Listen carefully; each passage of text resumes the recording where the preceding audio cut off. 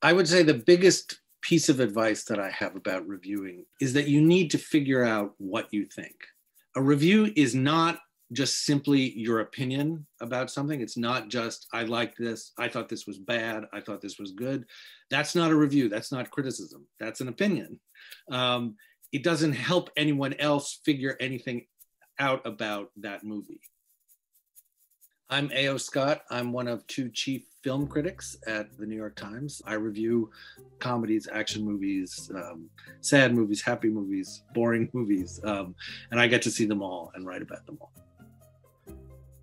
One thing that you do want to avoid is too much plot summary. It's much more important to use that information that you give about the plot and the characters and what happens to talk about what the movie is like, which is not exactly the same.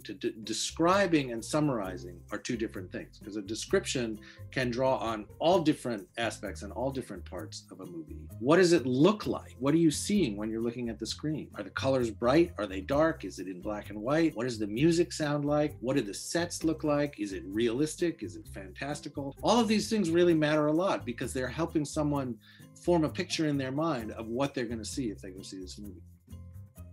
So what you have to do, the most important thing, is to figure out what your opinion is and how you're going to explain it to someone else.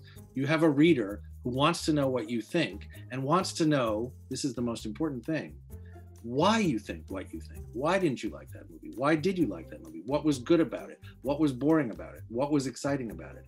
Your job is to explain that, not just to state the opinion. Your opinion is valuable. It's your opinion. You have a right to it. But the only way you get anyone else interested in it is if you can explain it to them. You want to really convey your enthusiasm without just throwing adjectives at movies.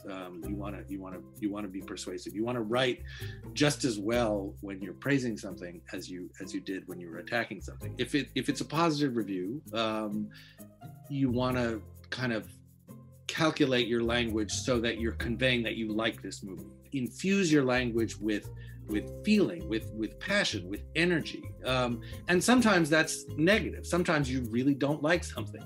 So you want to find the language, and sometimes it's a kind of language of mockery, of making fun of something, of being sort of mean and clever. I like to have 3 or 4 days or a week just to sort of process the experience. A lot of times you walk out of a movie. Movies are a very powerful art form. It's a very powerful medium. Movies can manipulate you using music and action and all kinds of techniques to generate feelings in you. So I like to let those feelings sit and cool down for a while and think about, well, what, yes, okay, I was choked up at that emotional scene because the music was playing and the actors were doing something, but really the story didn't earn that kind of emotion.